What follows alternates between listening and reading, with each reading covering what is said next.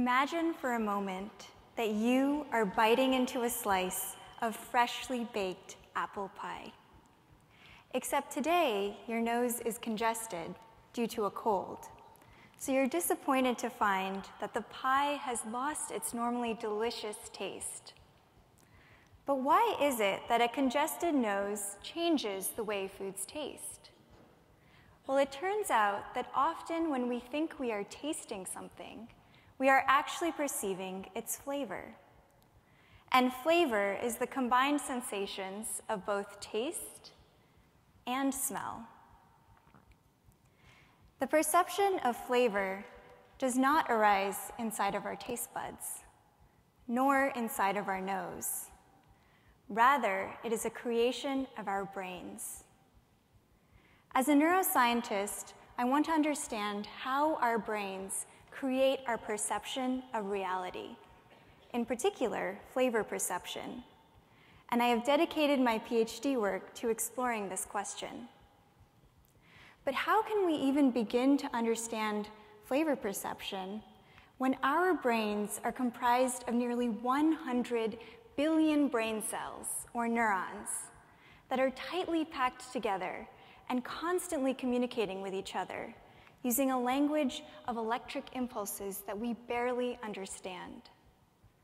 Instead, we need to turn to the brain of an organism with only a minuscule fraction of the number of neurons in its brain compared to ours, yet that is still organized on the same basic principles as our brains. An organism in which we can use genetic tools that allow us to monitor and manipulate the activity of individual neurons so that we may understand how they create flavor. Enter the fruit fly larva. I decided to turn to the larva for my research because not only do their tiny brains have many similarities to ours, but these creatures are also voracious eating machines. They are constantly using their senses of smell and taste to find the most nutritious region in their environment.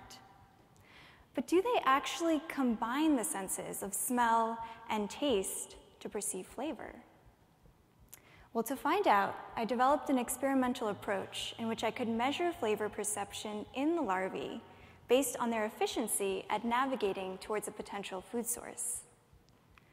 I placed larvae in the center of an arena and created a gradient from a low to a high concentration of either an attractive smell, an attractive taste, or the combination of the attractive smell and taste. And I recorded their behavior.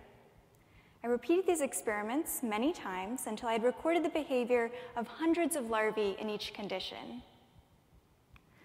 What I found is that when only the smell or taste gradients were provided alone, the larvae would meander a lot, but eventually they would find their way to the highest concentration of either stimulus. When both the taste and smell gradients were placed together, the larval navigation nearly doubled compared to either stimulus alone. So these results suggest that somewhere in the larva's tiny brain, it's able to combine smell and taste to improve its navigation towards a potential food source. But how does its brain do this? To find out, I used a microscope setup in which I could peer into the pinpoint-sized brain of the larva that was placed in a device called a microfluidic chip, a small chamber with an array of channels. Using this setup, I could deliver various concentrations of smell and taste solutions into this chip, which was custom designed in our lab. Within the chip, the different stimuli would get mixed together and could be directed to flow past the larva's nose and mouth. At the same time, I could record the activity of neurons in its brain using fluorescent proteins that would glow brighter and brighter the more active the neurons became. Using genetic tools, I could target specific cells to see whether and how they respond to smells, tastes, or mixtures of the two. I spent many months in a dark room peering into a microscope and systematically recording the activity of different neurons in the larval brain in response to smells, tastes, and mixtures. I found several neurons that were located at the entryway of the brain that responded and changed in activity to both smells and tastes.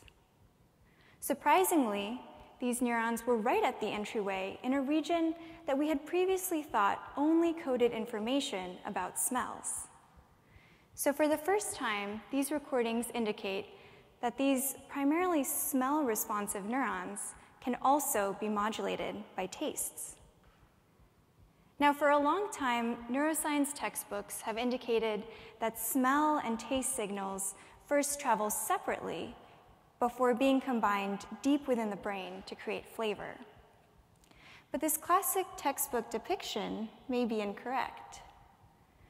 My results, as well as recent studies in mammals, instead suggest the idea that there is a lot more crosstalk at early stages of sensory processing than was previously thought. And this early convergence may not just be true for taste and smell, but also for sounds and sights, temperatures and smells, and taste and touch, just to name a few. So by studying the tiny brain of a fruit fly larva, we can learn valuable lessons about how the brain functions. And it's important that we understand how the brain functions so that we may potentially be able to repair it when it malfunctions. But there are still many unanswered questions.